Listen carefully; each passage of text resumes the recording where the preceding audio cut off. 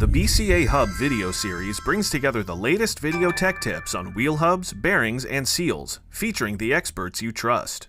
Brought to you by BCA Bearings by NTN. Learn more at bcabearings.com. So Matt, this is a Gen 1 in your world, or a cartridge or a press fit wheel bearing. This takes up a lot of time to do, and it's kind of hard to do it on flat rate if you don't know what you're doing in the first place. So what are some of the big mistakes that we see in our industry of technicians when they try to install one of these? What are the tips we can provide them with? Well, first is disassembly. I mean, that can be a nightmare with the snap rings and the rust and the corrosion. So getting it apart is always going to be the challenge. But when you go to reinstall it, the number one thing that we see as an error is most of the applications are going to have a magnetic encoder for the ABS. And the other side may look the same or have a metal shield on it. But pressing this in and orienting it the right way in towards the engine or out towards the wheel is going to cause an ABS light to come on or stay off. That's our number one issue that we have with people installing these incorrectly. For some of the newbies out there, their main concern if they're installing it properly, when they're first doing the job, what should they do before they start ripping into it? Before they start disassembly, I would take an assessment to see if you need just the bearing or if you need it repaired. Okay. In a lot of cases, you're going to take the dust cap off, you're going to see an axle nut that's corroded beyond belief. You're going to see that the wheel flange is completely rusty as well and maybe pitted. The snap ring that retains the wheel bearing cartridge into the knuckle is going to be rusted and probably going to break when you take it apart. So in the rust belt, you might want to be careful to make sure you've got all the parts that you may need to do the job, and BCA offers those as well as the bearing alone. You know, you mentioned the rust belt. You know, the rust belt's also the pothole belt. Mm-hmm.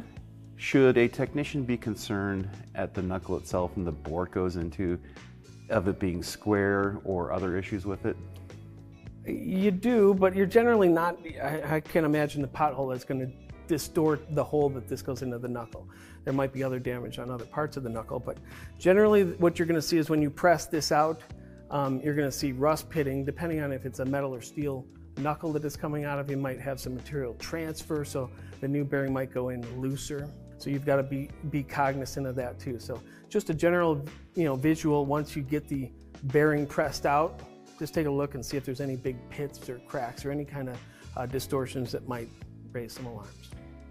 You know, one of my tips I always tell about doing these is from my own frustration. When I get started on the job and I start either looking at the press or I start looking at the kit that I have for doing it on the vehicle, is making sure that everything's there before I start tearing that vehicle apart and disabling it in my bay.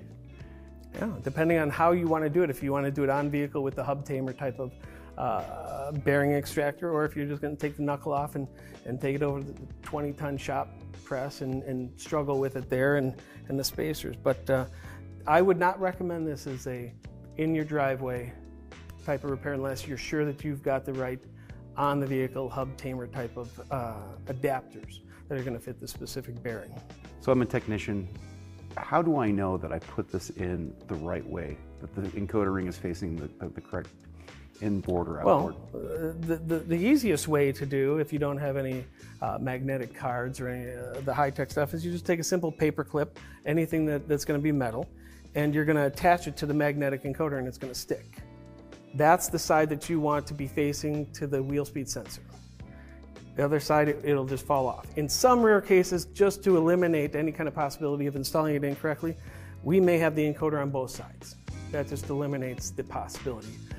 This has got a metal shield, this has got an encoder with a rubber seal. So in this case, it's not possible. So just making sure that a paper clip fits. If you don't have that, some iron filings on there might work. But that is the number one key that I would say, if you get this in, you get it installed, you reinstall and press in the wheel flange into it to the same depth that it was when you came out. So it may be, in some cases it's going to be flush with this, in some cases it might be recessed. But just take a look and see where does that flange stop, and maybe take some measurements, take some pictures, just to be sure until you get familiar with it and comfortable doing that type of job.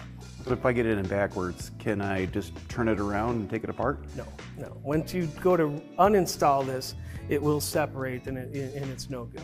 So you will destroy it taking it back out. Oh, thank you, Matt. Those are some really informative things to remember when working on one of these, which I've seen become a little bit more common on Ford, Toyota, even some Nissan vehicles. So I hope this helps the technicians out there. I hope so too.